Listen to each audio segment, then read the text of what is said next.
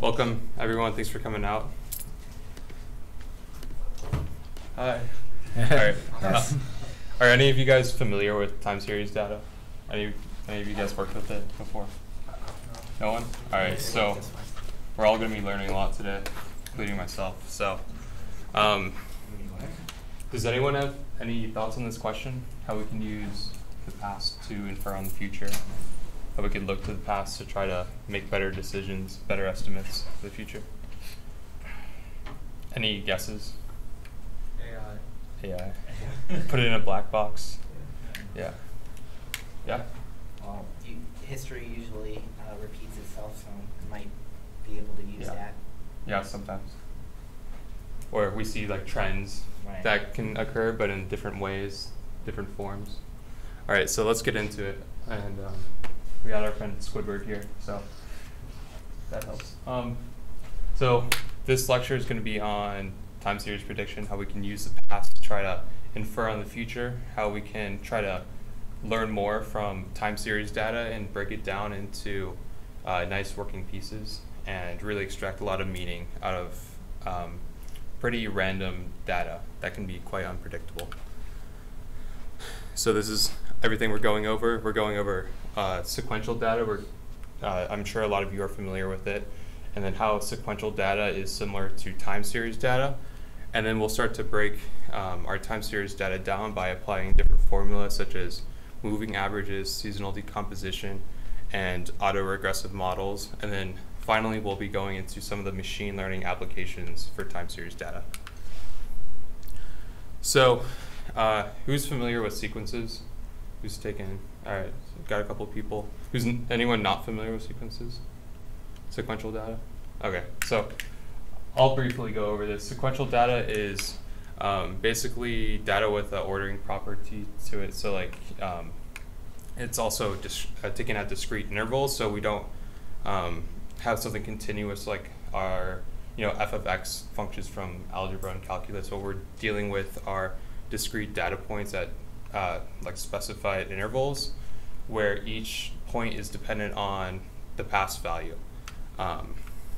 So I think a really good example is of non-sequential versus sequential.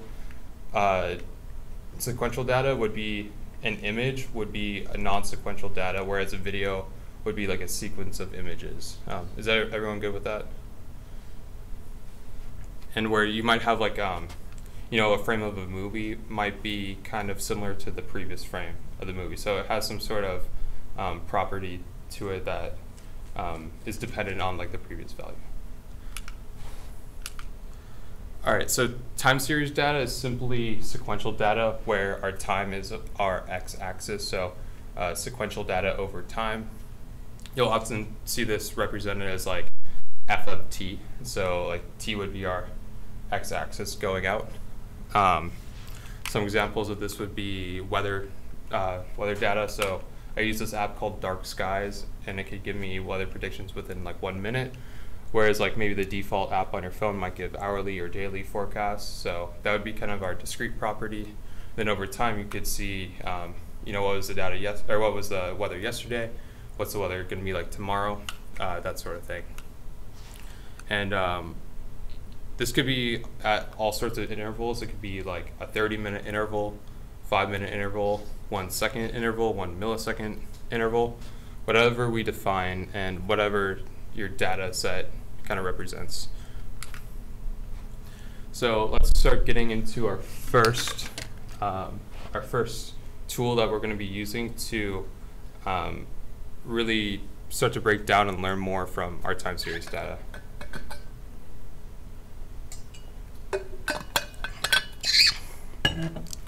So moving averages are simply a way where we try to remove some noise from our time series data. So for instance, stock price might be highly volatile, and what we want to do is take an average of so we look at a subset of our total data set, which is like our window, and you could think of it as like a fixed window size that can slide across our data set, and then we average out all those points, and that average becomes the new point at the end of our data set. So we're really reducing variability in our time series data, and the larger our window gets, the broader it is, then the more, or the less reactive our average is going to be. So it's going to be kind of moving slower over time because we're looking at a larger window of time, versus if we're looking at a smaller window of time, our average is going to be kind of more reactive, more noisy to our data set as a whole. And we'll look into this a lot in our notebook today. But so we take a summation of all of our data points over a fixed period, and then we divide that over n, which is our window size, and then simply what we have is the average of data points over a fixed time period. And in this graph up here, we have, it's a 30-day moving average. And this formula stands for simple moving average. It's just another denotation of the same thing. So it's no tricks or gimmicks in it. We're just taking a summation and then averaging that over time. Is everyone good with this? Everyone solid? All right. So our next formula is called the exponential moving average. And basically what this is we're applying a weight to our moving average formula in kind of a recursive manner, where we're trying to give more weight to more recent values and less weight to previous values further in the past. This allows our data to, our exponential moving average to consider more recent, let's say prices or data points. It considers it higher, whereas it still has some memory of the past, but it doesn't give as much weight to that. And it's kind of a recursively defined formula. We have this alpha term, which is kind of our weight. We're going to be getting into that. So our alpha is 2 over n plus 1, where n is the size of our moving average, so like 10, 15, 100. And who's taken like Calc 2 where you learn about geometric sums? All right, yeah, so it kind of decays nicely where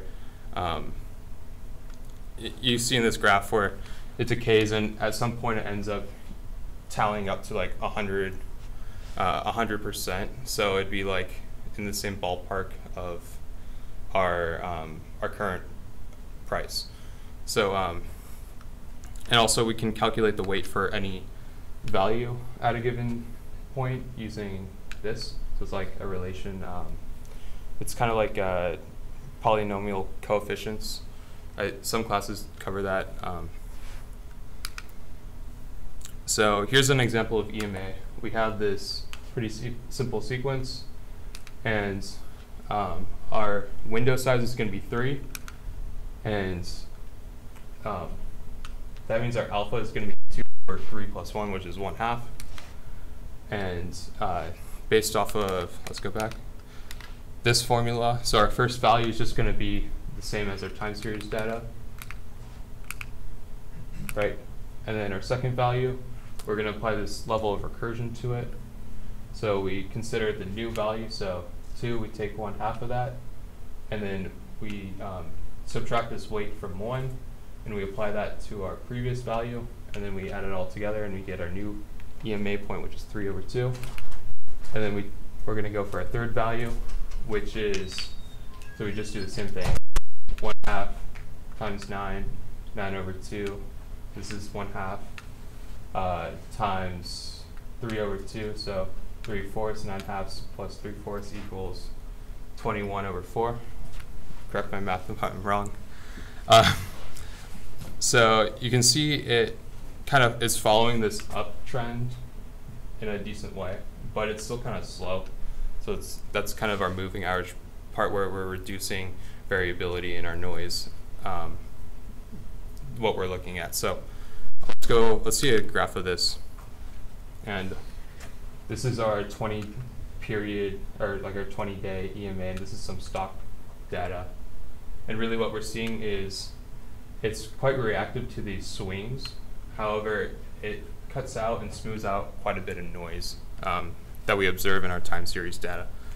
And really what we're doing is we're trying to get a better glimpse at what's going on in our data. We're trying to see, like if we're feeding this into a model, you might not want to feed it a bunch of too much noise. You might want to feed it more,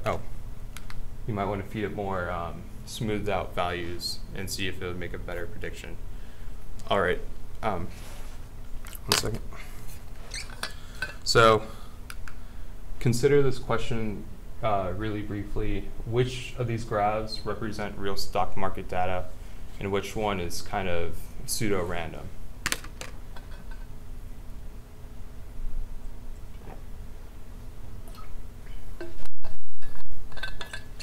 You have a guess? I'd say the right is the one that's pseudo-random. Okay, so we have one for the right, and then this one's stock market data. Any other guesses? I think it's the other way, but really they both look pretty random. Yeah, so they look pretty similar to each other, right? Any last guess? The second one. Okay, yeah, so the graph on the right is Apple's stock a couple months ago, and then this is this kind of random equation, or this random sequence. Don't worry about like writing this down, but I gave it like a linear term, kind of a sine wave function, so up and down, and then I added some random noise into it, and this is like the nth digit of pi, so like 3, 1, 4, 5, 9, and that's just to get like some randomness thrown into it, or pseudo randomness.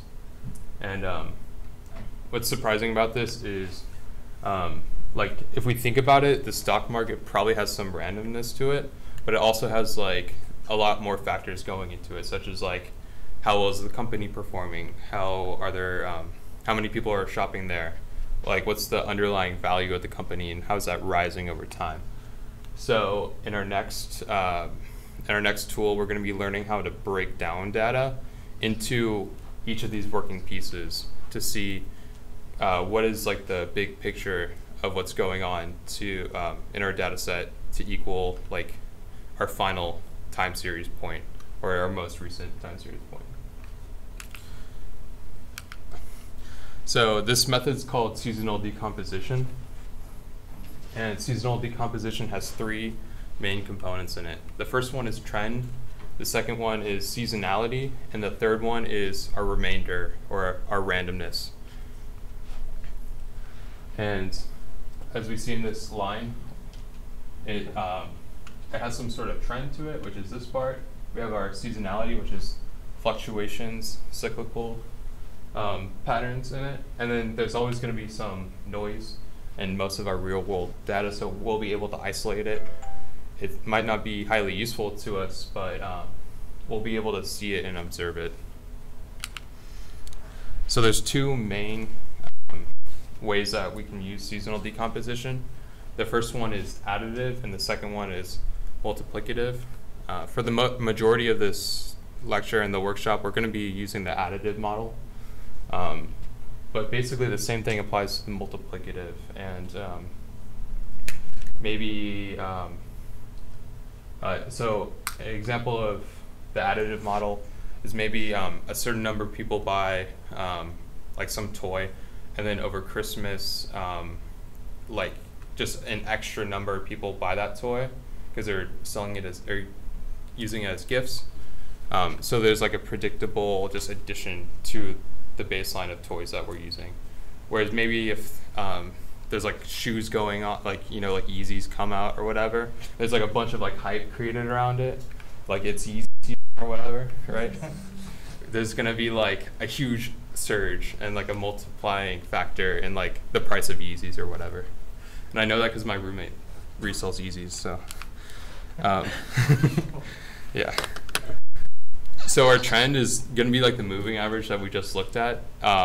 We kind of take a broad moving average, but this is really like dependent on what data set that we're using.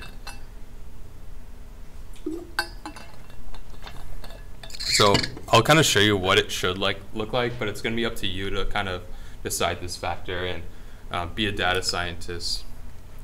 So right now, let's say this is our seasonal data with some trend. We say it has our cyclical patterns, it has our upticking patterns, or our uptrend. And we want to try to isolate our seasonality.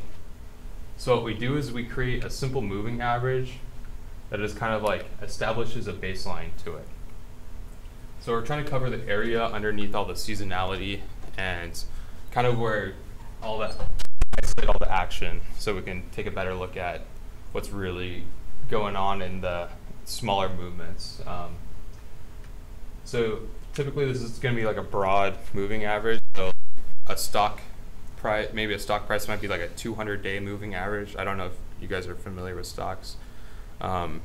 And we're going to be going into an example where I think we use a 50-month moving average on some data that was taken over a period of like 10 or 20 years. But anyways, we take this trend line and then we're going to subtract it to make our data stationary. Oh, that didn't play. Anyways, I had an animation that didn't play, but it would look somewhat like this, where we don't have an uptrend, we just have our cycles and our randomness. So we isolate our seasonality, and then we're able to start to analyze our cyclical patterns without any influence of uptrend. Does that make sense? Is everyone on board? Any questions so far? All good? Good. So this is a seasonal graph, and it's daily temperatures in Melbourne, Australia. And you can see it doesn't have much trend. It's basically sideways with cyclical patterns. So just looking at this, how would you try to, if you knew the temperatures of like, last year, how could you use that to try to like predict the temperature this month? If you knew what the weather was like last year, but during the same month. Any guesses? Yeah. You could take like the last 10 months that had that, like the last 10 Octobers or whatever, average those values, and then say the 11th will probably be something like that average. Yeah, that's exactly what we're gonna do. We're gonna try to isolate the season. We're gonna be going over this more in the workbook, more in code, but we're trying to find like a seasonal mean. Meaning like each season we'll be able to see at exactly which month, what is like the mean trend in that month. Is it gonna be higher or lower than average, right? So here's another example of seasonal revenue with,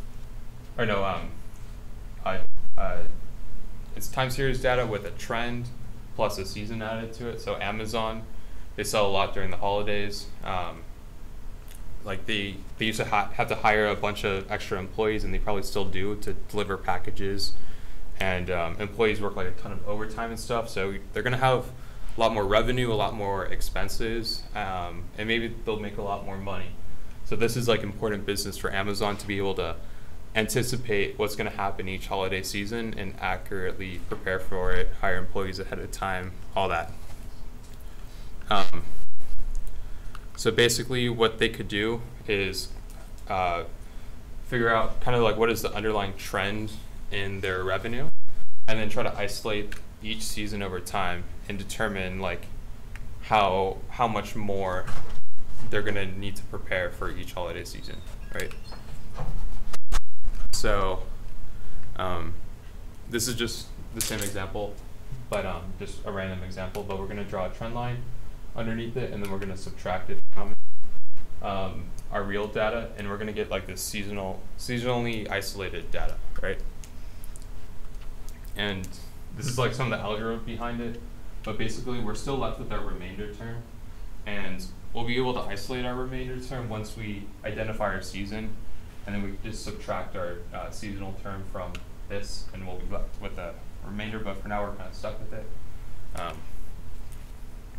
So obviously in real life, Amazon might not be able to 100% predict how many employees they need, but they'll be able to get closer, and that's that's pretty good.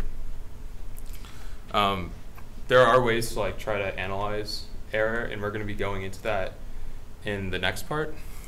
And basically we can try to tweak our models and whatnot, and tweak our use our data science skill to try to minimize our error when we're doing a seasonal decomposition.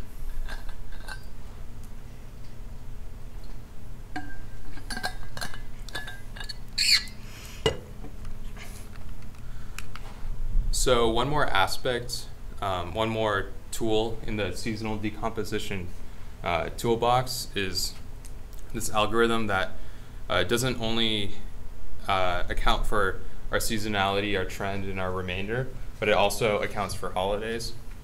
And this is the profit algorithm. It was developed by Facebook. So maybe if they have like, server, if they have to anticipate how many servers they need to serve Facebook users, and let's say on US holidays, more people are on Facebook because they'll be able to use this model to try to predict what it's going to be like. And here's a simple example, but if you have sales during November, you're probably going to have a huge spike during Black Friday, and that spike's going to be pretty much every year. It's slightly different than our seasonal, just our pure seasonal data, because it's going to be we're going to try to make it a little bit more reactive, and you'll also be able to, like let's say Easter Sunday is on like a different day of each year, we'll be able to like account for Easter Sunday no matter what day it lands on, or like Hanukkah or something like that, So it's a little bit more flexible, adds in another component to our seasonal decomposition. And here's the formula for it. All we do is tack on this holiday term.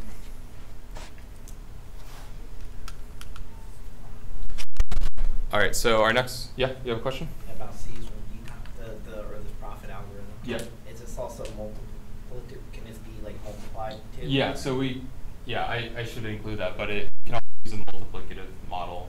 And with the holiday term added in? Yeah, so, exactly. And, you have a question? And does the profit algorithm just contain the S term and the H term, and then we just work it into the whole YT, or just everything? Well, we say that, so like this would be our current observation, and then we basically, our model is based off of mainly these three, so our trend, our season, and our holidays. So,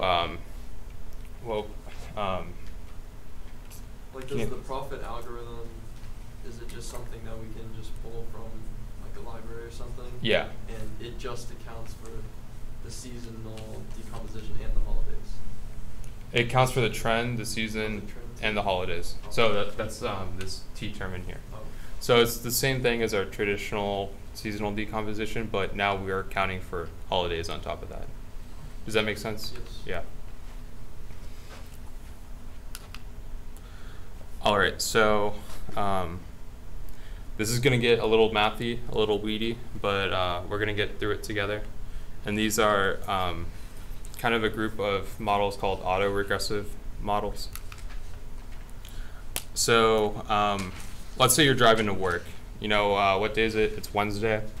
So I drove to work this morning at 7 a.m. And maybe Wednesday there's like horrible traffic, right? And I need to anticipate how long it's going to take me to go to work. Does anyone have a good idea where I can look let's say if I have unlimited data set of traffic data, where can I look to try to anticipate what traffic is going to be like on today's Wednesday morning? Any clue? Yeah. Maybe try to look at like some seasonality of like previous Wednesdays. Yeah. For every week or something. Yeah. So these autoregressive models, what we're doing is using our past observances in kind of a specific way to try to predict like today's observance or tomorrow's observance, or make a prediction based off of what we've seen before, but not quite like seasonal decomposition. It's going to be a little bit more specific to more recent data points, and we'll get into that a little bit. So does this look familiar to anyone? Does anyone have any clue what it looks like? Something we've seen before? Something you might have had in your classes? So it's pretty much the same as linear regression. So we have, or it's our y equals mx plus b. That's what it is. Y, this would be our b. This would be like mx, and then this is like an error term to it. And then this is like our prediction, so it'd be like, why we can't account for today's error because we don't know it yet. So basically what we're doing is we're looking to yesterday, seeing what our observance was, and then we're applying some sort of weights to it, and we could use linear regression to tune these weights and get a more accurate fit. Is everyone cool on that? Any questions on that? All right, so this is just an AR1. So what that means is we're only looking to yesterday's value. But we can expand this out to like an AR2, AR3, AR whatever. And we're going to be looking at a bunch of terms over that given previous period. Yeah? So in the example of the traffic and looking on Wednesdays, if you're going to use ARIMA for that, you'd be looking at previous like days before that aren't Wednesday, maybe around the same time, or you only want to look at Wednesdays, like how? Yeah, so what it would do is it would actually account for, like, let's say when we go to fit our model, let's say Wednesday morning is like has a strong correlation with every Wednesday, and we know it's a Wednesday, then it's going to give like our 7th bias like a higher weight than Like the Wednesday than like bias? Saturday or something like that, right? Is everyone cool on that? I kind of kept it simple here because like it would just fill up the whole slide, but basically we can, for every like this parameter, we can tweak it. So if it's 3, we'd have like 3 of these terms. Everyone good? All right. So this is something a little tricky. I'm hoping I get it across properly, but this is a moving average model. And it's not quite what we saw previously with our simple moving averages. It's more in line with the exponential moving average that we saw. But basically what it is we're using our previous error. So like, let's say if we made a prediction on yesterday, we're using our previous error to adjust for today's prediction. So I want to like break into like a little example.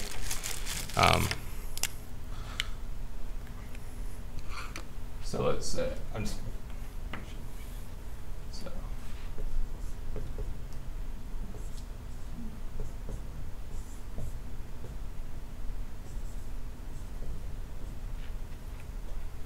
all right, so can everyone see me?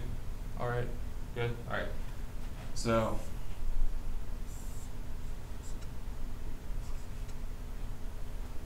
all right, so let's say our B is like 10.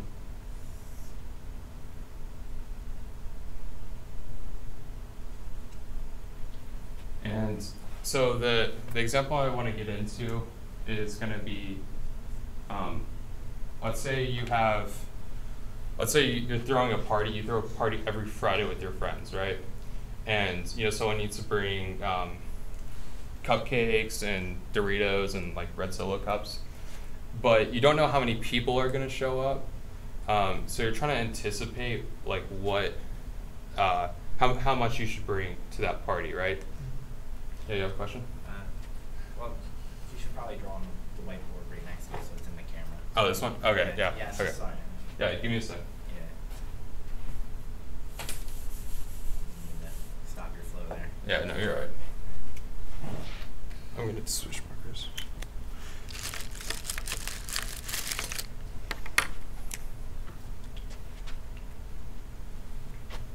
All right, so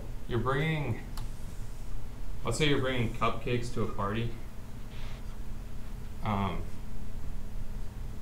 you know how people are unreliable and stuff, so you never know like how many people are going to show up to your party. You don't know like how much pizza to bring, how many cupcakes to bring, but you can kind of, the more parties you have, you can kind of learn what exactly you should bring to that party, like cut back on all the wasted pizza and extra supplies and all that.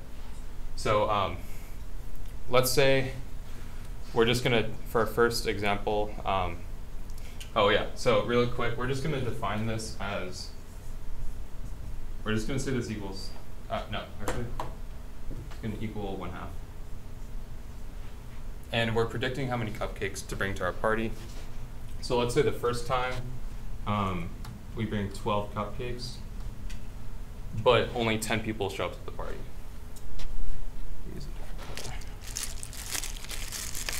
How come we're using phi in 1/2? It's like a weight, so we learn Okay. it like in a model. From what it's saying here. Yeah. It's just something we tune. Yes, so something we tune, we're just going to leave it at 1/2 for now and say it's like static. Right. But we're going to learn how to tune this, but I'll kind of break into the example and see kind of the mechanics of it more than how we're actually going to tune it. So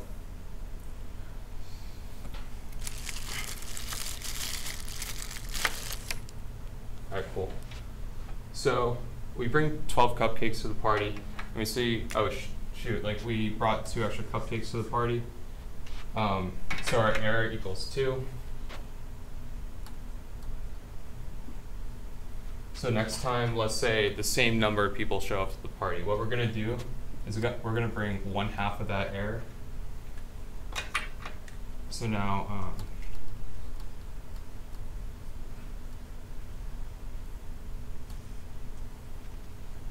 so we bring 11 cupcakes to the party. So like over time, we're kind of following we're kind of learning from our mistakes a little bit by applying this kind of residual, like a moving average to our error. Do you have a question? Yeah. So in this case, is our B0 like the number of people that previously came? Because 10 people came, and half of our error is 1, so that's why we have 11. Yeah. So let's say so B0 would be kind of like the y equals mx plus b thing. So let's say in this case our b is 10. So our baseline is like 10 people show up to the party, but let's say it could be more, it could be less. Mm-hmm. So cool. Like our error here is 1.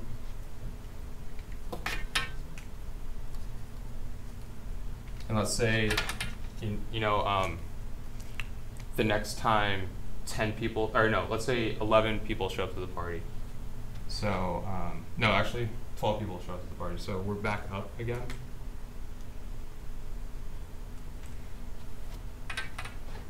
And our predicted, oh, hold on.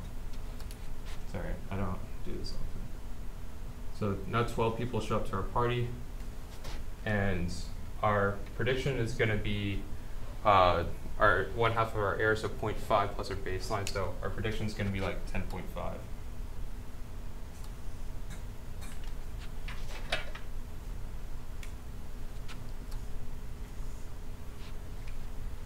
And this kind of goes on, but do you kind of see how this resembles a moving average in some way, where it's kind of following along our previous predictions and learning from the error that we had, and kind of accounting for it in a way where we're adjusting each time for our previous error?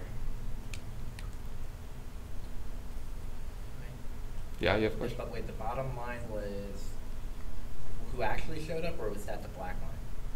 Okay, so our blue is who actually showed up. Okay. Okay. So in this case, we were bringing more cupcakes than we needed. Yeah.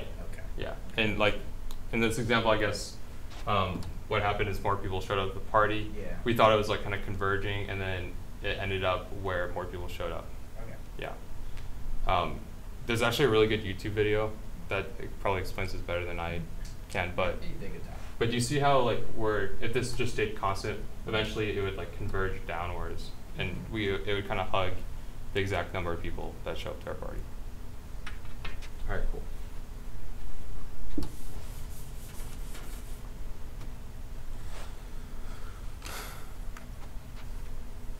Yeah, and this phi term is like the factor of our moving average. And then this parameter is like how many error points we're looking at. So we can look at maybe a different span of errors. So like that example would be we're just looking at the previous error, but we could actually look at, let's say, 3 previous error points. So the error over the past 3 days, and we can consider those. And so we have our autoregressive part where we're looking at previous days and seeing what those are doing. And then we have our moving average part, which is where we're accounting for error and learning how to, what we're doing is like kind of learning to get a closer value based off of our previous predictions. And we could combine these together into one model. And so we have our same B term, and then we have our AR part, and then our MA part. Does this work for everyone? We're good?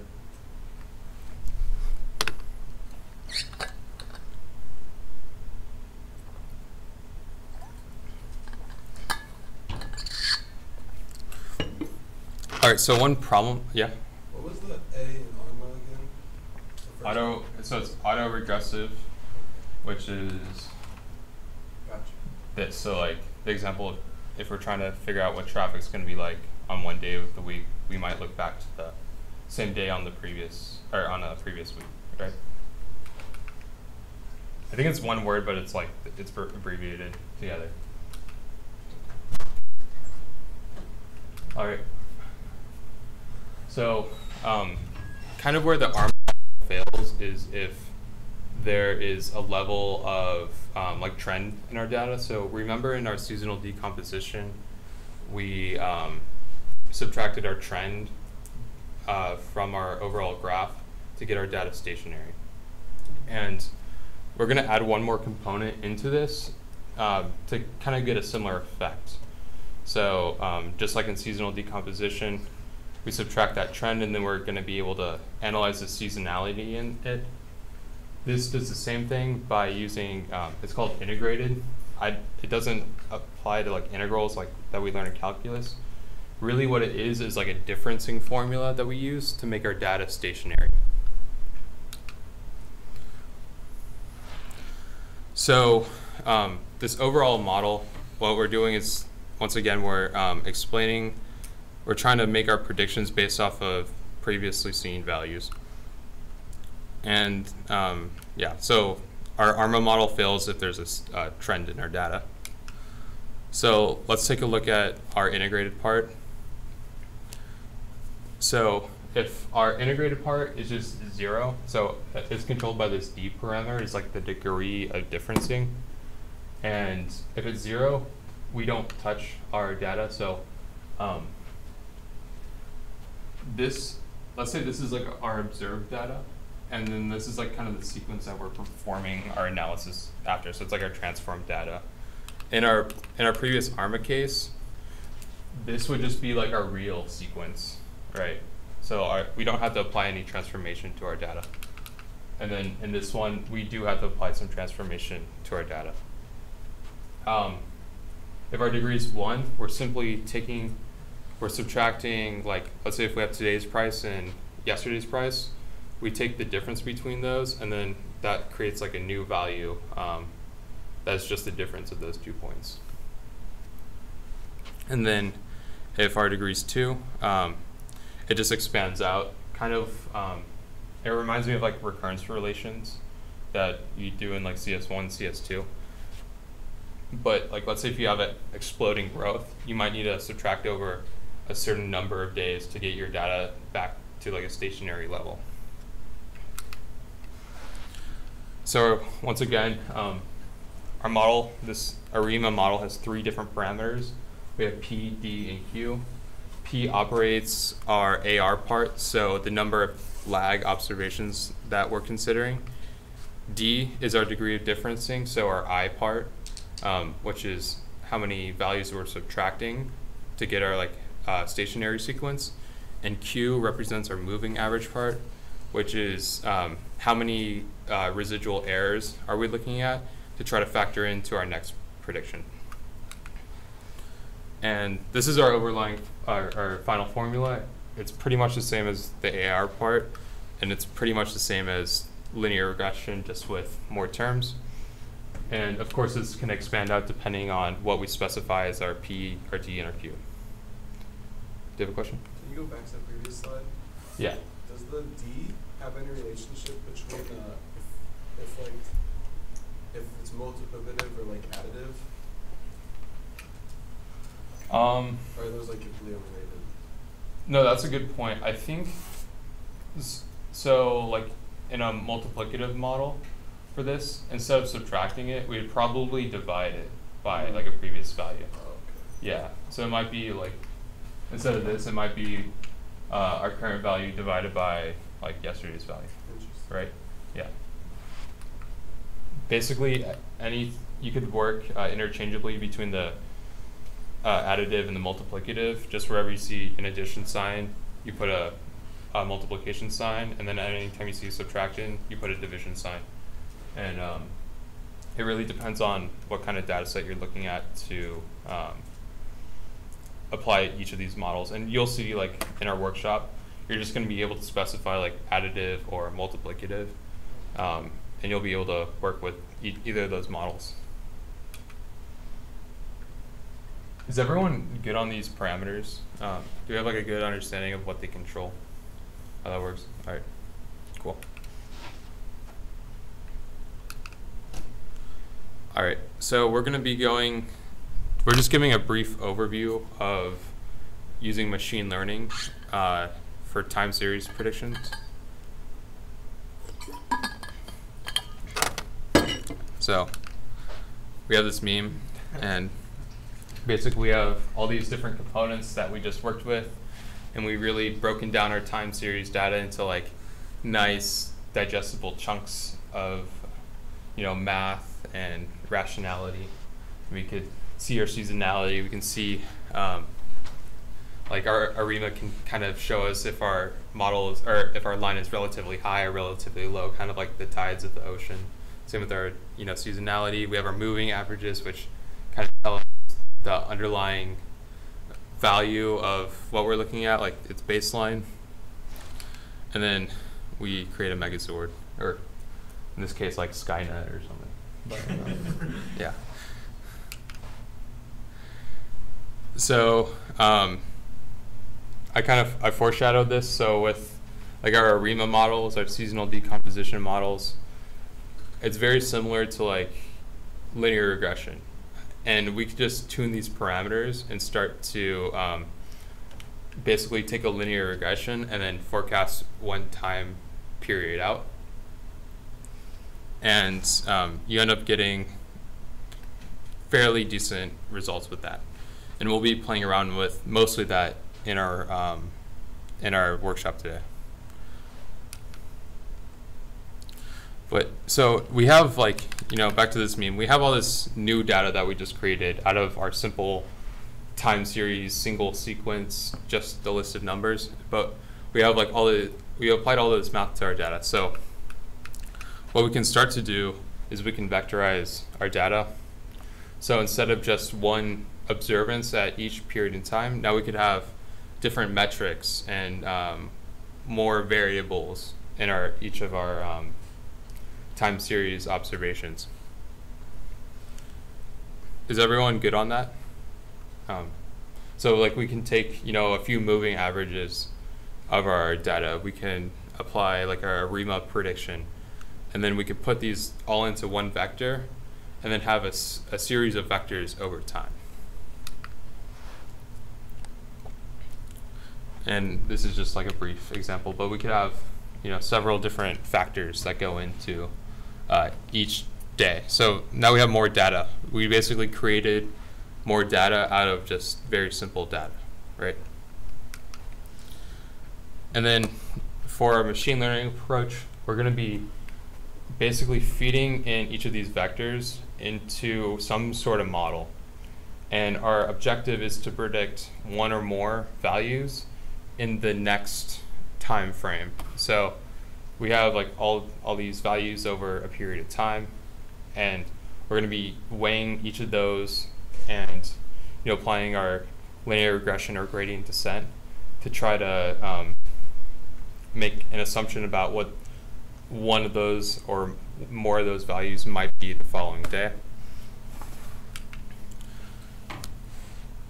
So like a common approach for this is like you look at a sliding window of it. So you have your overall data set, and then you look at a subset of your overall data, and then you try to predict the next day. And if you could kind of use the next day's, let's say, observations as your training labels. Like, does that kind of make sense, where you'll be able to just slide a window and try to predict the next day at each time, and then you slide the window across, and you're always trying to predict the next day in the future. And then you can go back, adjust your weights, and do that over and over again until you have like reasonable predictions. And so this is just like generic. I'm not going to dive into too much into like RNNs and stuff like that.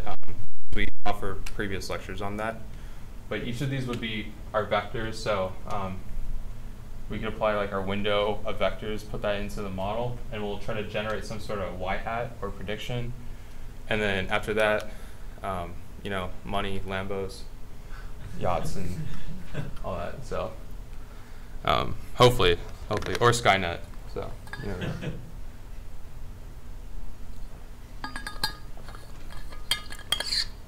But you know, there are like with time series data, one thing is it's so unpredictable. Like can anyone actually really predict the future? We could kind of make really good guesses, but we're never going to get quite perfect on it. So like even some of the best you know, stock market models, probably on like, you know, Wall Street, like all that sort of thing, they probably are just a little bit better than guessing, because it's such a hard thing to get a truly accurate model in this kind of realm of data. So our previous lecture was on RNNs. I'm just going to give a very broad overview. RNNs deal with sequential data, and that's perfect for time series. So I worked in one of our team projects here, and we used an RNN to try to train stock prices. And I think this slide touches on like a lot of good points. There are different kinds of time series data, so it's not just weather and, you know, single data points. You could also observe things like sounds or you know, speech. We have like a cadence to our speech. That could be like, you could observe that as different, you know, frequencies over a period of time. So a lot of this is not limited to just you know, single data points on a timeline. It could be very three-dimensional, very complex data, and then we could try to make very complex predictions. For instance, like if you know, you're throwing a ball across the room and you have a video of it, try to like predict where the ball is going to be in the next frame. It can be quite complex, and there's a lot of good machine learning techniques, like such as RNNs and LSTMs, that are very good at analyzing sequential data, because they hold some sort of memory to the past and they consider previous values and previous states. So there's two kinds of forecasting, pretty much. Both of them use this like sliding window approach. So the first one is regression based. So that would be kind of like our ARIMA model, our seasonal decomposition, and then like a simple linear regression. Basically at each time point, we're going to take a linear regression, and then we'll try to predict the next value. And then we calculate some sort of error between that forecasted value and the actual value we observed. And the same kind of goes for neural networks, RNNs, and that stuff, except, you know, we're dealing with different architecture, but we're taking in those like vectors of our parameters, or perhaps those could be just, you know, current or like values over a specified period, and then we'll try to make a prediction about the future, calculate some error, and then you know, use gradient descent to try to tune our model over time. So these are some challenges with using like models and all this on time series data, especially with like deep learning models. So this is called, like, I made up this term, it's like a lazy model, and I saw this happening with the project I was working on. But it's so hard to predict accurately what like the next day's price is going to be in this case, or like what the next point is going to be. So what the model learns to do to minimize loss is automatically it'll just spit out the previous value that it saw, or like the most recent value that it saw. So like it creates like this echo effect here, where every value is that it predicts is just like the previous value. It doesn't consider any of the other parameters that we pass to it. It's just being lazy, right? And I think one way to kind of avoid this is you can calculate like, you know, your moving averages and like your seasonality and all that.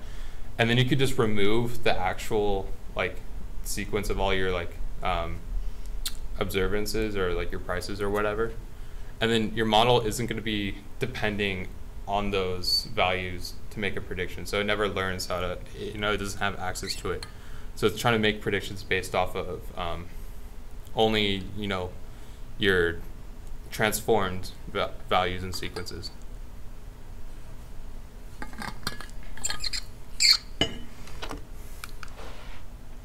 All right, this is just like, you know, some garbage kind of regression. So if your data is all over the place and there's not much going on to it,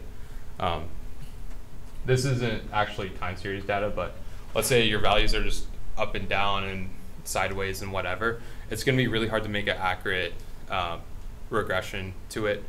Like if there's no seasonality in it, applying like, you know, a seasonal model is not going to help you, and you're just not going to have meaningful predictions.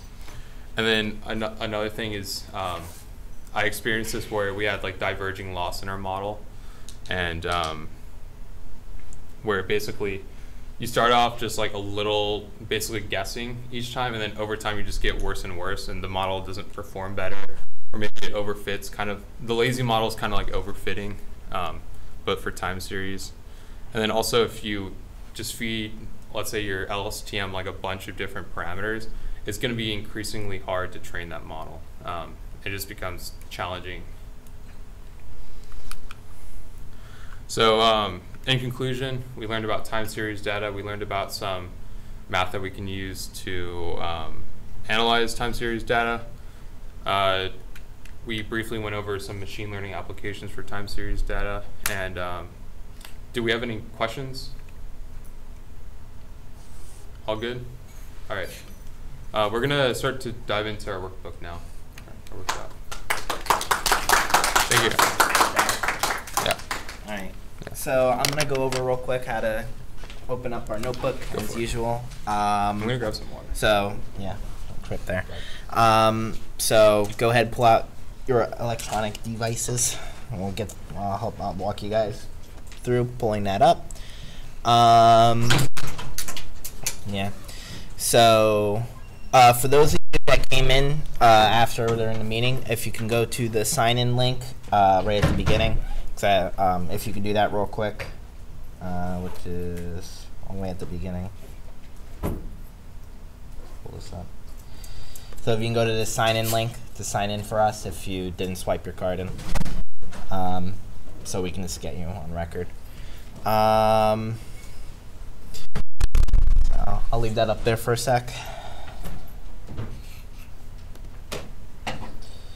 So I get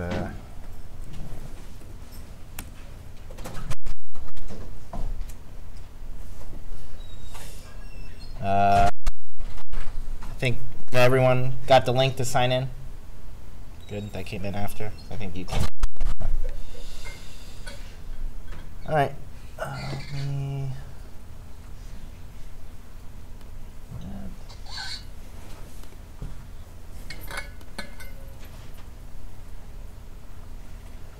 All right, so first we'll head over to our website, ucfai.org, and we'll head to the core group, and this will be our syllabus that has all of our stuff on it. So go here, we're in the spring 2020 edition, so you can see all our past stuff. Right here we have time series analysis. Slides are already up if you want to take a look, so the slides were already up. Go ahead and click to follow along on Kaggle. Oh, yeah, John was able to get it up, oh, so cool. I think good. So everything should be working. And then here you are. You should click copy and edit. If you don't have a Kaggle account, you'll need to create that. You can just use your Google account. I need to sign in real quick. So everyone with like pandas, NumPy, in Matplotlib. Gotcha. Kind Sorry. of. Well, we'll cover a lot. We'll be using a lot today. Okay. Getting Like that. my goal is at the end of this, you're a lot more comfortable Yeah. with, especially pandas and Matplotlib. There's a lot we're going to be doing with it, and this is more of like a data science boot camp than it is like just like a random workshop where we do all the code for you. So there's going to be plenty of opportunities to like code yourself, and we'll figure out solutions together. All right. So you're Alright, good cool. to go. Are you good with reading? I mean, it's not too bad, but Yeah, I'm going to just have my display open Yeah, so I can, so you like, can have refer the- to it if I have to. all right. Yeah, you can do Yeah. the solution there. Yeah, that works. All right. Take it away. All right, cool. All right, let me do Oh, this. do you, so at the 11th, so if you go to our website, you see once we're done signing in. All right. Yeah. Oh, yeah. So this. So, go ahead and sign in. I'll show you. everyone good on the notebook? Have it loaded up? Yeah, so Any you go to our problems website, before we get started? .org. Good. All right. So, you guys, if you've shown up by now, you know the drill. So we're just gonna like load in our data path and some of our dependencies in a bit. So time series data, we just went over this. We're going to be looking at sequential data over time in this workshop. So let's go ahead and import our dependencies. There's a few new ones in here. So like these you probably have seen before, and then like this new one called stats models and Facebook Profit, FP Profit. These are two new libraries kind of that we're just playing around with. They just have objects that we can simply pass our data into, and it spits out our models for us. So it makes some of this a lot more convenient. So some examples of time series data, we went over them. Like weather, ocean tides, commute times, Disney wait times. Does anyone have any examples like they've been thinking of that make sense? Time series? Yeah, any more examples? Light intensity from stars. Yeah, we did that. Yeah, yeah. That was a cool workshop. Oh, okay. So what's cool about stock data is like it's super clean, it's publicly accessible on the internet. So for our easiest example, we're going to be going over something called the Dow Jones Industrial Average. And basically the Dow, as it's referred to, is kind of a collection of a bunch of different US stocks, so like Home Depot, Apple, American Express, and they're just kind of added together into this index, and that is like the Dow Jones.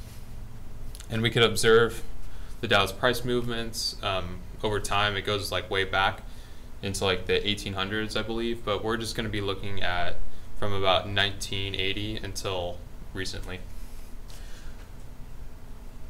So the columns of this data, there's a few of them. So we have our date, which is like our timestamp. So what day was it on? And the stock market is only open on weekdays minus holidays. So like a couple of weeks ago was President's Day, so we didn't have, the stock market was closed. Thanksgiving is closed, Christmas, stuff like that. So we're gonna see it's not every day of the week, but it's gonna be enough to get like a nice flow over time. And it's gonna be a large data set. So let's go ahead and load that in and take a look at it.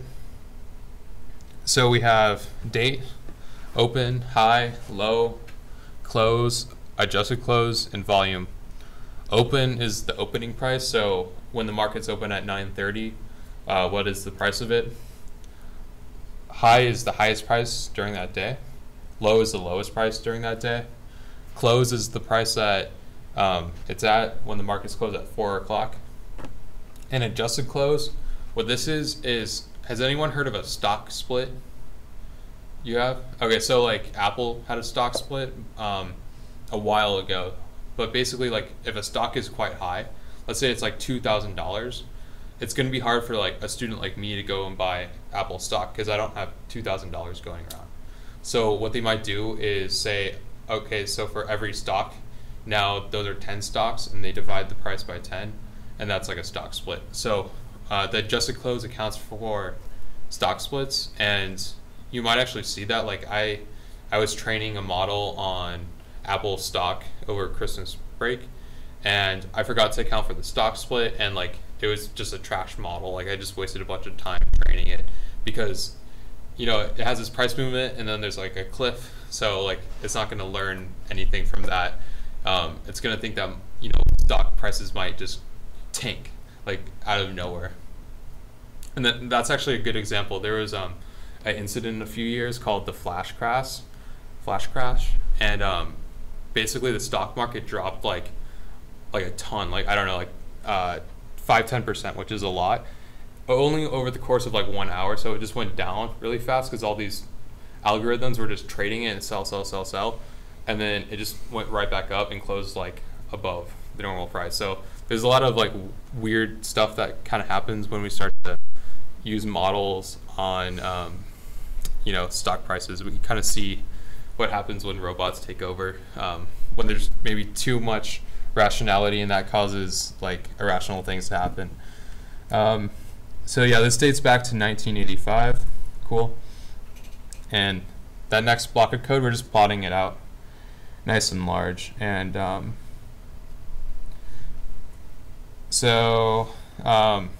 one thing we'll see is like on the x-axis, I didn't plot out dates just because it's such a large date range. It will literally take your computer forever to plot out the dates, because I guess it has to do a bunch of string conversion and stuff like that over like thousands of points. So I had it on my desktop going. It took like 20 minutes or something. So I don't know why it's so inefficient, but it is. There's a lot of it's matplotlib. So like if you're doing a lot of time series prediction, like, or time series analysis, like I had to do to get this workshop going, each library works with dates how it wants to. So like some use Unix time, some use like UTC, some use like their own objects. So it's like a pain to get them working together. And fortunately, like you guys won't have to do too much of that. Okay, so in this block of code, basically what we're doing is we're just kind of zooming in, and we're looking at like just a smaller period, and then I plotted out the volume in a bar graph, and then we have our dates at the bottom. So I zoomed in so we didn't have to like plot out a bunch of dates, and also volume is like just how many transactions occur on that stock on a given day. So like let's say if there is a lot of high volume and the price went up, that means a lot of people are probably buying that stock. There could also be really high volume, the price shoots down, and that means a lot of people are selling the stock. All right, so moving averages. We're going to be doing this kind of a manual way. We're going to loop through all of our stocks data. We're going to sum up the previous 5 observances, and then we're going to divide those by 5, and then we're going to append that value to a new list. That's our moving average list. So it's a simple for loop inside of a for loop. If you've taken like CS1, Intro to C, you might have seen this. It's pretty simple. And then also we're going to drop the first 5 rows, because if you think about it, if you have a 5-day moving average, like how are you going to calculate the 5-day moving average for like the 3rd data point? You don't have 5 values to average over. So we just go ahead and we drop those, and like we have plenty of data, so we're not going to worry about it.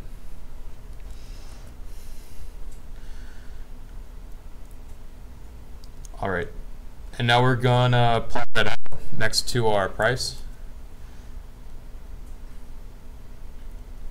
And you see our, so in blue, we have the Dow Jones over a given period, and then in the green, we have our 5-day moving average. And you see a 5 day is not that long, so it's going to be still like quite reactive, but it applies like quite a bit of smoothing to our data. So it doesn't have a ton of noise in it, but it's still, you know, some noise. If you were to zoom out more, you'd see that it's relatively up and down quite a bit. We're going to create some more moving averages, so we're going to define a list of moving averages: 10, 15, 50, 100, 200, 500. And feel free to like throw in whatever number you want to see there. Doesn't matter. Like you can calculate whatever moving average you want. And then we're just going to loop through each of those averages. And this is like kind of like a fancy one-liner I did. That replaces all this for loop code that is up here.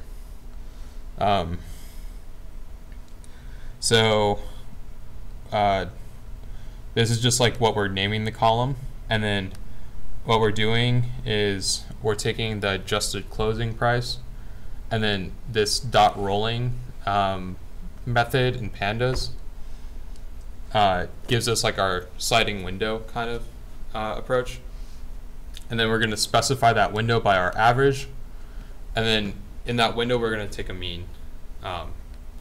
So basically a codified way of moving average.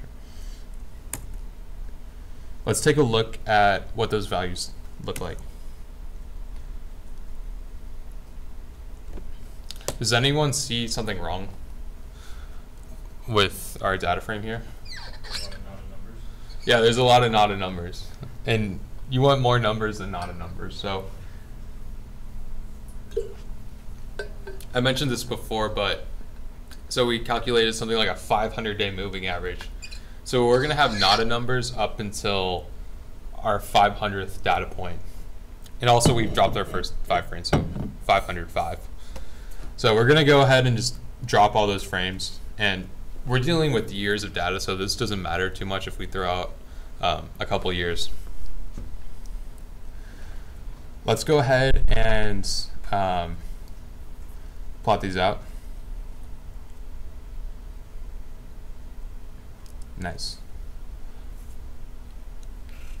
So you see how like the smaller our window is, like the more it follows the real price of the data, where our 500-day moving average is pretty stubborn to like even pretty reasonably large fluctuations in data, like this huge drop here. It just goes down a little bit and it kind of smooths out a lot.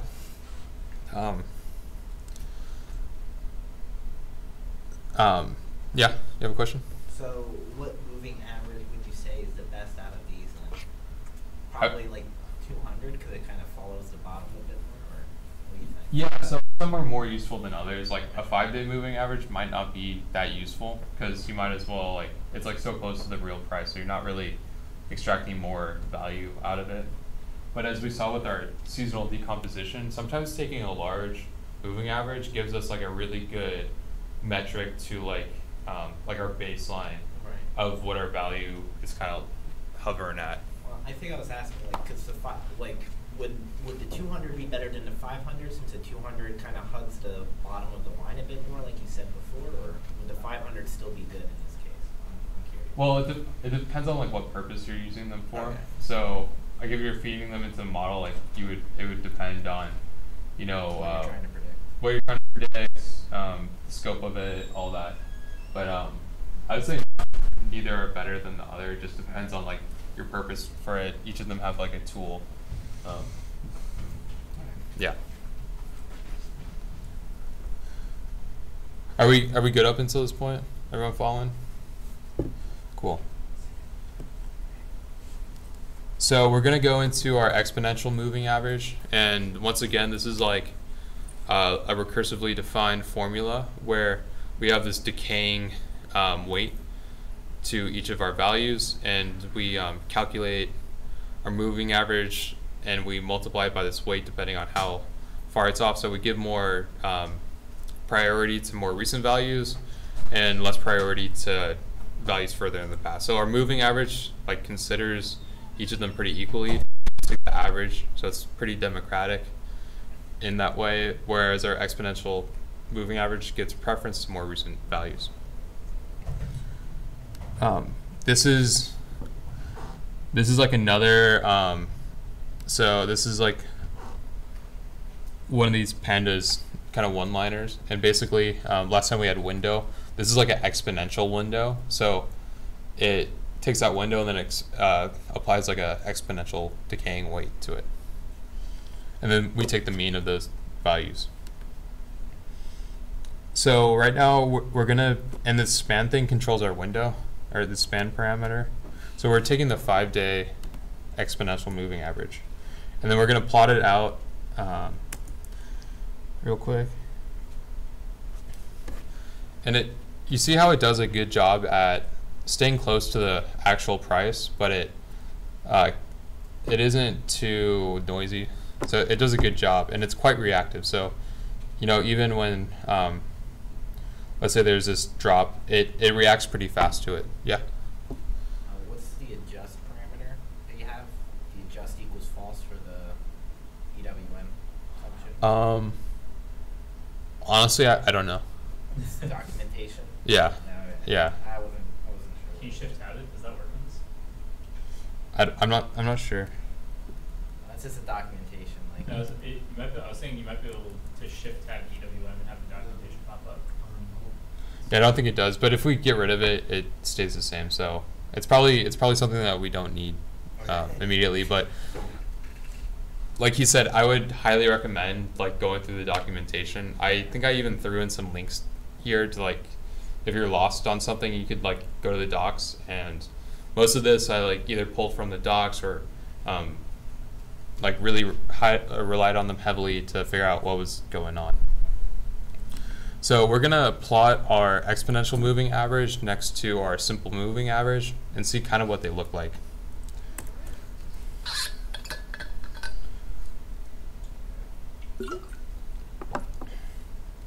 So in our green we have our price, and then in the blue we have our EMA, and in the orange we have our moving average. And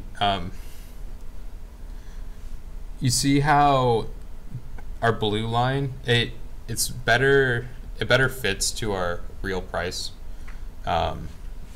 Like here, like you see this little dip here, and immediately our EMA dips, but our moving average, like it might even take up, it takes up into like up here, so like a few days delayed reaction to actually adjust for that small dip.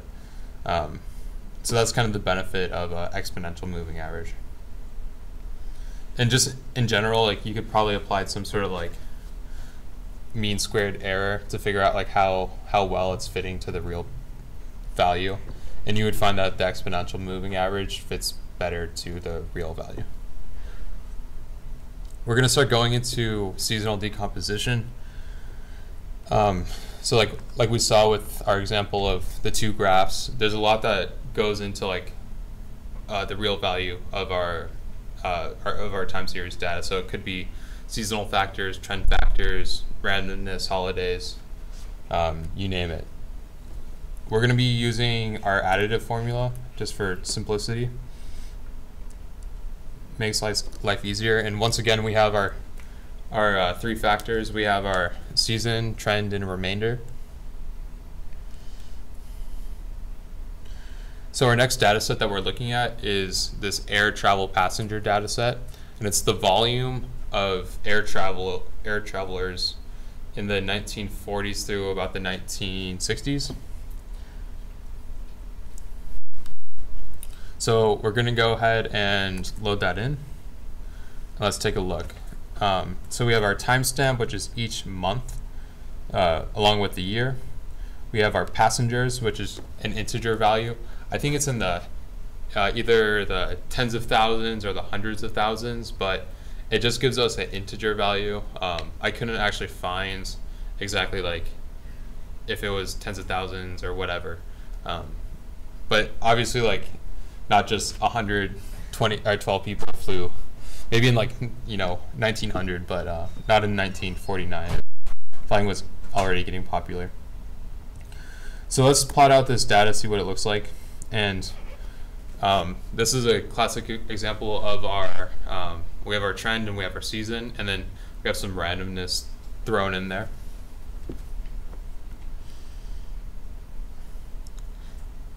So our first step is going to be to detrend our data. We're going to be taking our simple moving average over a 48-month window. So why 48? we're taking a 48 month window because 48 is divisible by 12. And in order to do an annual seasonal decomposition, we're going to be looking at 12-month periods. So we want something that's going to be that's going to fit in line with our seasonal data. So like we don't want to have like half of a data frame on a seasonal chart.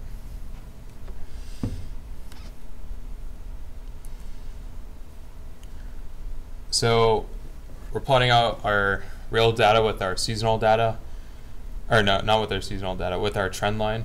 We see this trend line kind of makes a really nice baseline on this on our data set. At the latter part, we see it's like not quite perfect. Maybe like a multiplicative model might make sense in this case, because as you see, like our seasonal swings get larger and larger. That would be an example of like some multiplication going, right? But just for this purpose, we're going to use our additive model still. So we're going to go ahead and isolate our trend.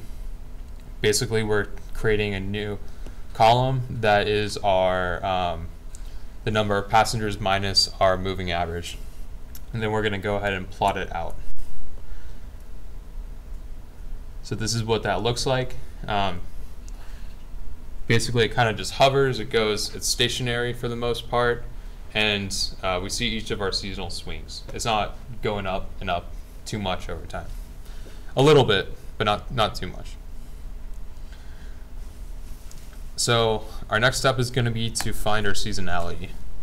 We're actually going to create a new data frame. This is kind of this got kind of weedy with it, but we're going to chop up our data into like 12-month periods, and then we're going to create, like, for each year we're going to have like a new column, and then we're going to like overlay those all on top of each other and see what it looks like. Is everyone following on that? Good. So once again, we're looping through 12-month periods, and we're going to be like doing some fancy indexing to get each of our annual trends, and we're going to go ahead and plot that out and take a look. So as you can see, like, it's pretty obvious that it follows like a nice pattern where each season is pretty consistent, where you have an uptick in one month and it's the same as like the previous year. This is the whole idea behind seasonal decomposition. And actually, so originally I assumed that the highest air travel is going to be in December because everyone travels, right? And then I went through this data set and I plotted out the months and all that. And I said, August, like who's traveling in August? And actually, if you look up right now, highest air travel month, it's going to be like late summer or early fall. Like, so I guess that's when you don't want to fly. And I know that's a pretty busy business season as well. But it's actually quite low to fly, or not so busy to fly during the holidays, according to our data. So our next cell, what we're doing is we're just going to take an average of each of these points and plot that out. See what it looks like.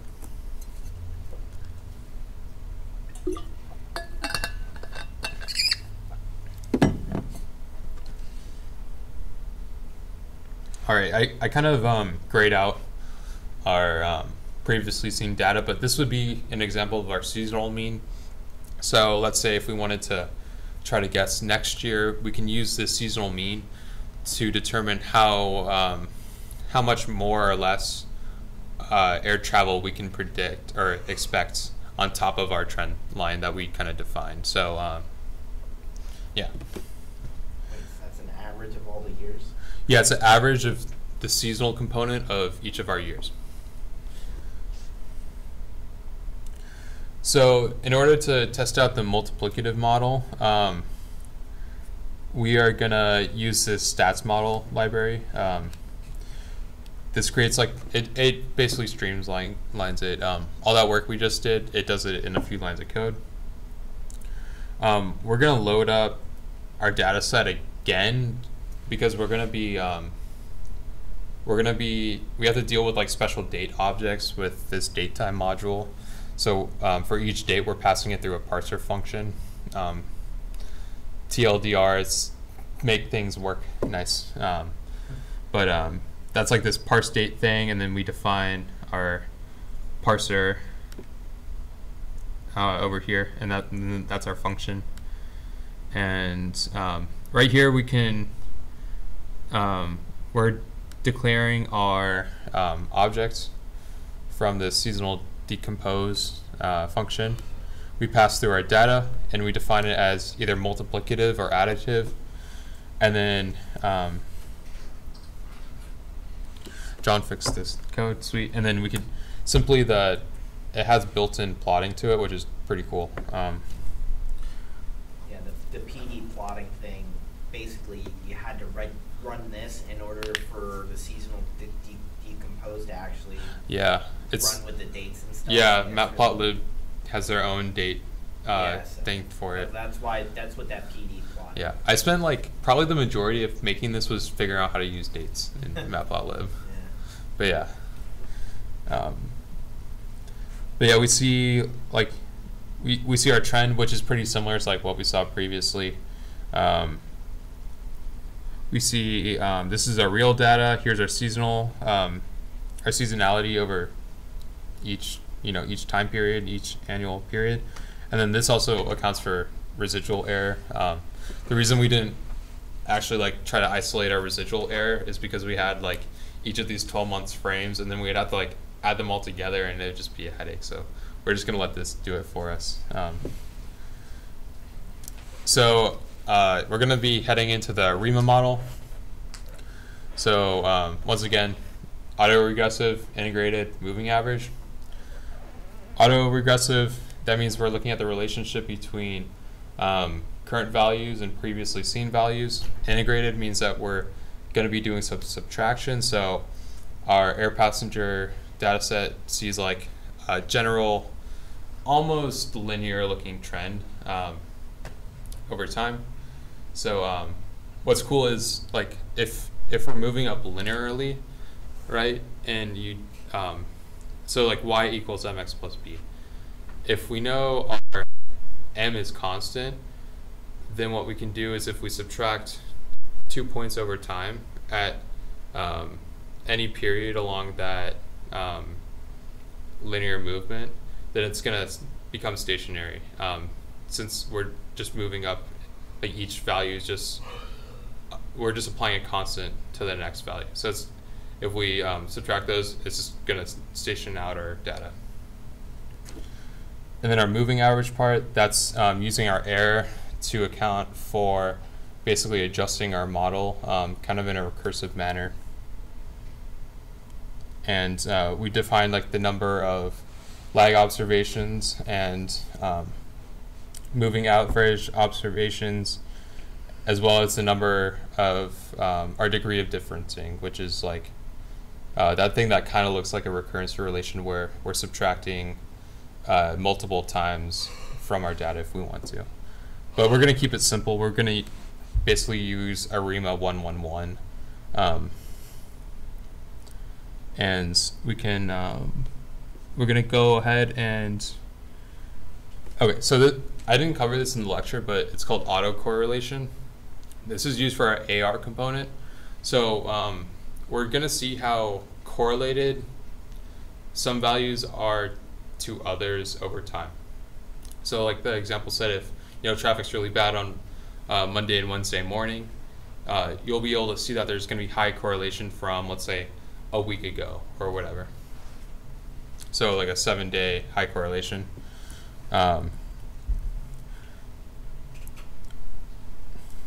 So we plot this out, and basically like, 1 is high correlation, and then this is like 0 would be like close to no correlation, and then negative would be like negative correlation. We briefly covered Matthew's correlation coefficients, kind of the same metric, but this is like over a time period. We also see like we have these swings in our data, so that might be our seasonal period. So like one season, 1 year might relate heavily to like one season the next year, right? So, you know, flight volume this month might be really similar to flight volume this month but a year ago. And that's probably why we see these upticks. But then over time, basically since we have our upward trend, our correlation is going to become less and less and less.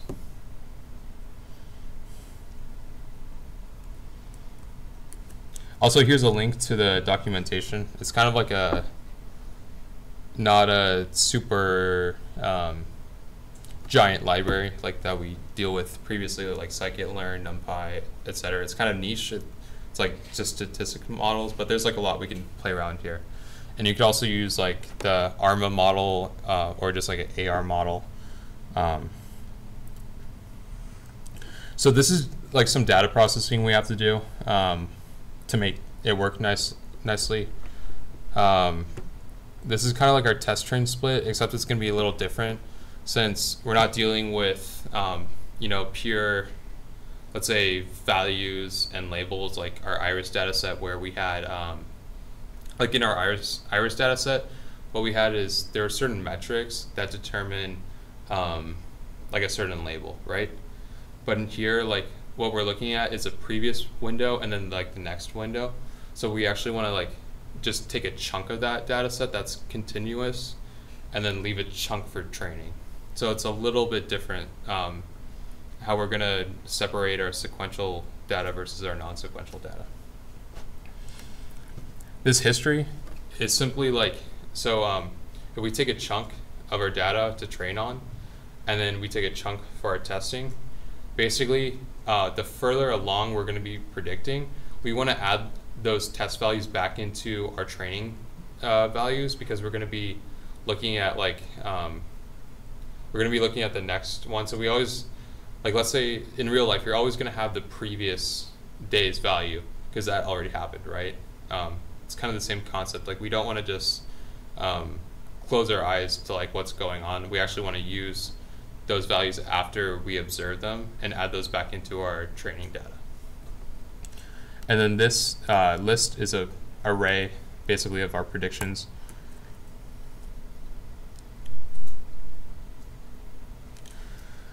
Okay, so we're gonna loop through our training or our test data, and this is like a little bit of a different training loop than what we've seen before.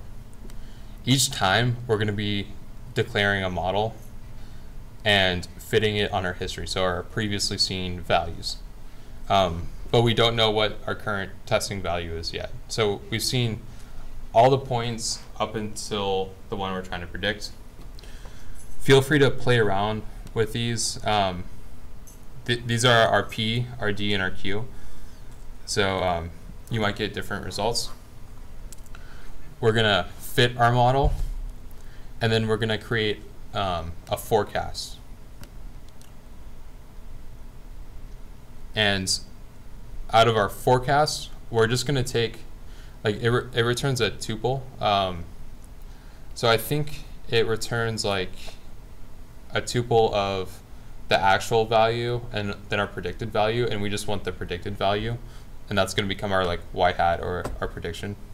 We're going to append that that y hat to our prediction list, and we're gonna then we're gonna add our test value back into our history. So on the next iteration, we'll be able to see it again. So we'll be able to know what our previous day price is. And like we covered in the lecture, our ARIMA model is going to be dependent on like some of our previous prices. So that's why that's especially important in this. So if we didn't have that previous day price, we wouldn't be able to like actually apply our ARIMA regression on the most recent prices. Or not prices, but points. All right, so, and then we're going to loop through all our test data and plot it out.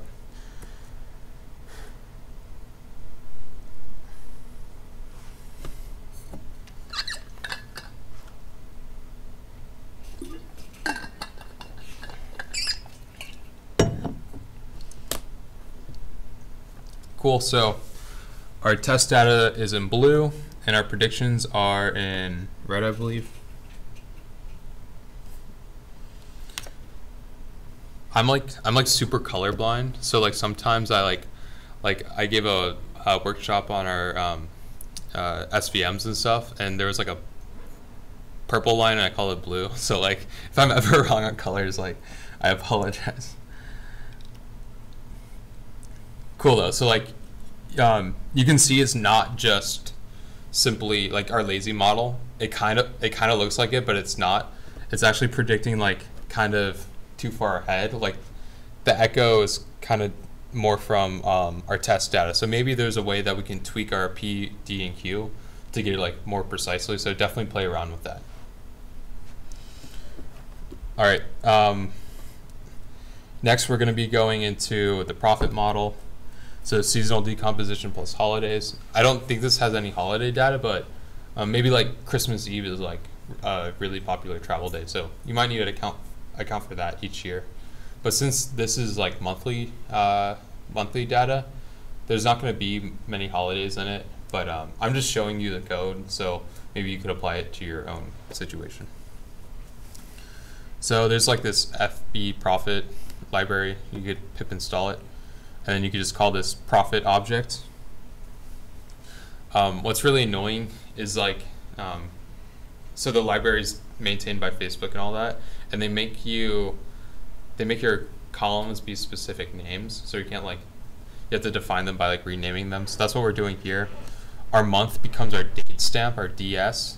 Our passengers become our Y. Then we're gonna fit that model, and we're gonna make basically what we're doing here is making a data frame for the future. So we're kind of just allocating space ahead of us that we can use. And then we go ahead and we're trying to predict. So we just created like a data frame, and then we pass it into our predict function, and then our model is gonna make predictions and like populate that data frame for us.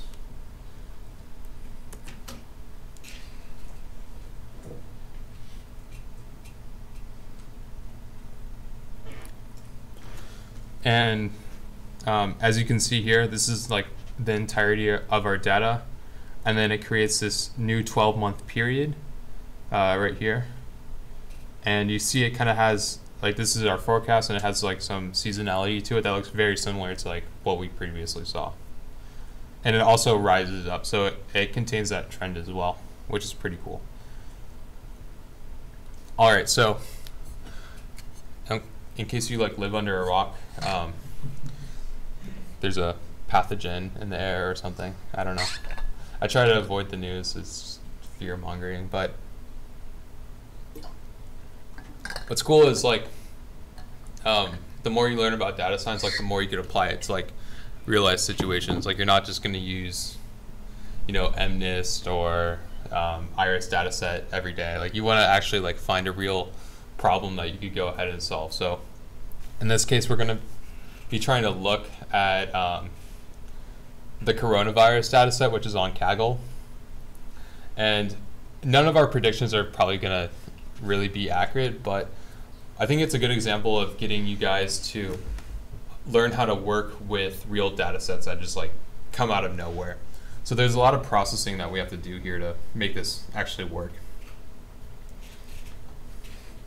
So let's go ahead and load in our data set and take a look at it. And you guys have a lot of work to do here. So take a look at the column named observation date. Does anyone see a problem? They're the same date. Yeah. So maybe let's do this. df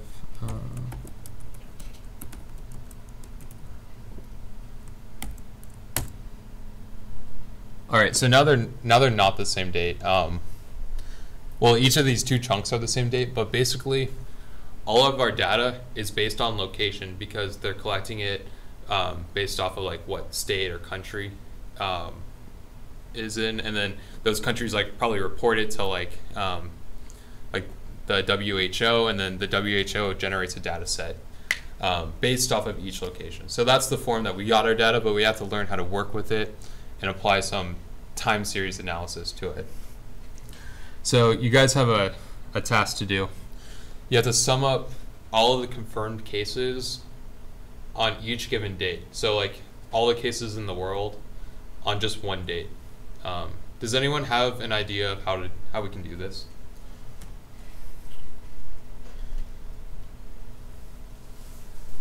I kind of allude to it, but it's a little CS1, CS2 trick that we can use to get this going.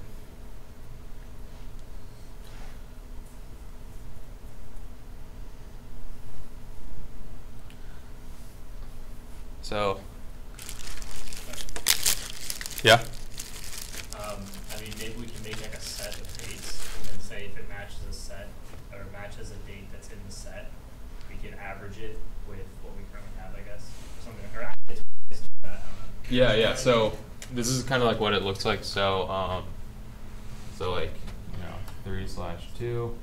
Let's say this is like 5, 3/2, and this is like 7. And then we have like 3/5. This is like 16.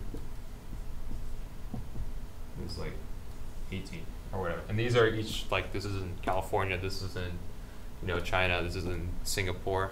But we just want to find the total. So what we do is we create a hash set that is like, each of our keys for our hash set are going to be the date. And then we loop through our entire data set. And each time we index it by that key, and each time we see a number, we just add that number to that hash set. So has anyone like implemented it yet? Anyone able to figure it out?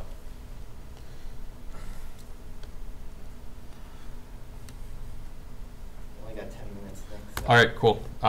We'll blaze through it. So I'll just kind of share it, but Go ahead and type along with them. yeah.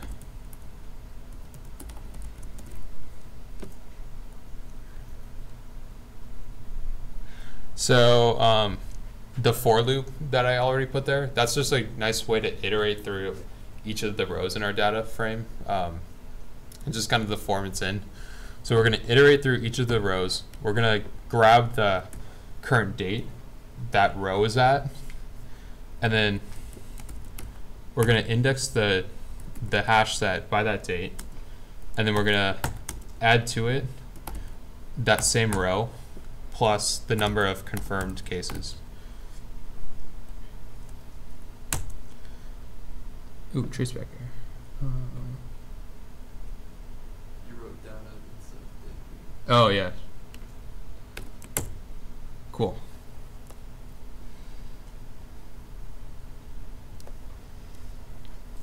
All right, so we have this hash set. Hash sets can only be accessed by dates, but we want to put this back into a time series format. So we're going to create a new data frame, and then we're going to loop through each of our keys in order, and then add those keys to, or we're going to index the hash set by those keys, and then mark that as like the confirmed case at that time. So this is just our dates, our data frame previously. Now we have our dates plus the number of confirmed cases. So let's go ahead and plot it.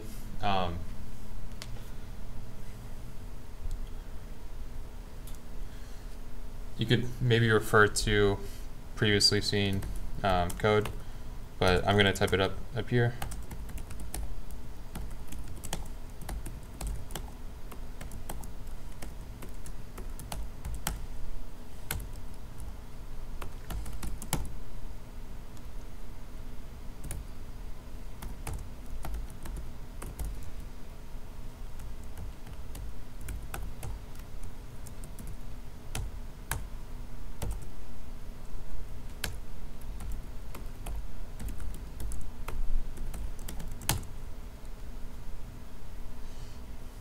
All right, so it's those 3 lines of code, and what we're left with is the graph of the coronavirus. Oh.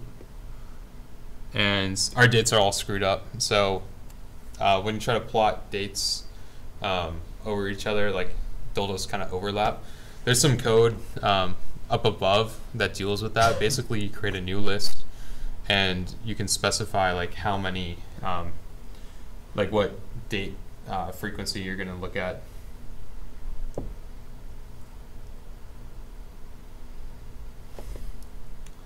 So we're going to go ahead and calculate the 5-day moving average.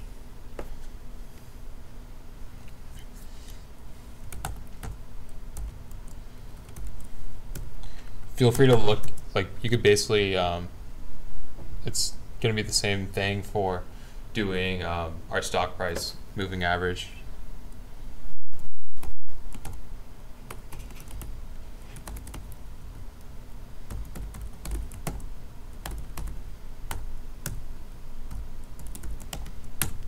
So it's this dot rolling window equals 5 dot mean, and then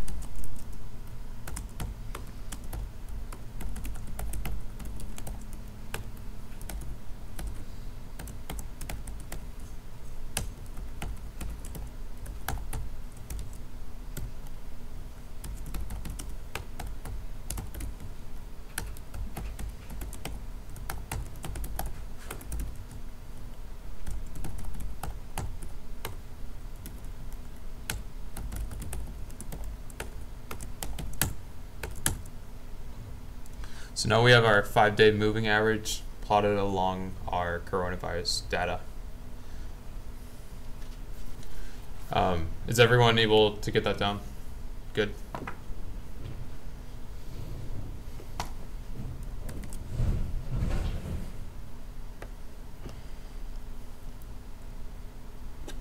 And if we have the solutions posted online, as well as you could reference the previous code, and I would encourage you to try to take the previous code and modify it so it works on this data set. It's not too hard.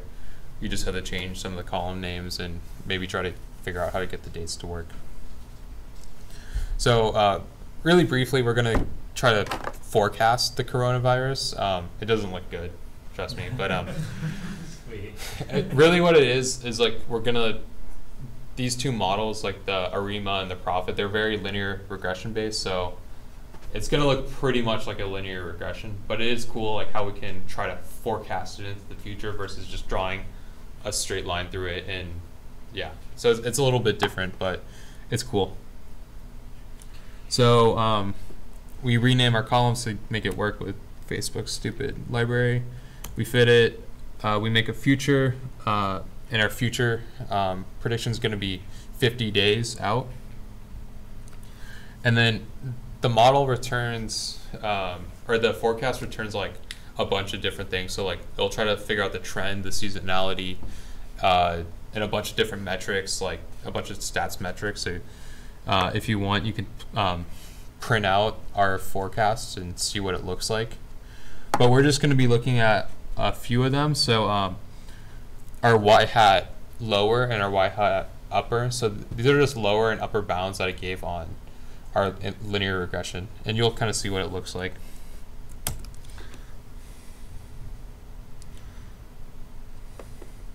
I think if I forecasted this out like a year, and it said like 10 billion people would be infected, which doesn't sound good, but There's more people than there are on the planet. yeah, I know. Yeah, we're gonna like, I don't know, become like interplanetary, like have like a bunch of people like in like Asimov books, and then we're all gonna die from coronavirus. All right, so this is like another challenge, and it's to try to implement the ARIMA model. It's pretty tricky.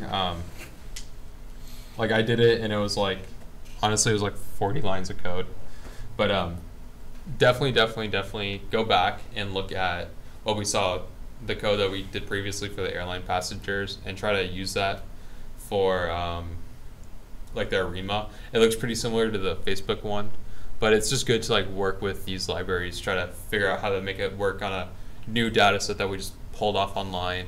We were able to clean it up and now make predictions on it, which is pretty cool. Like this data set's only like, I think 4 days old or something like that. So They update it every day. yeah, it's cool. And then last challenge, I think this would be cool. In our coronavirus data set, we have each of the locations.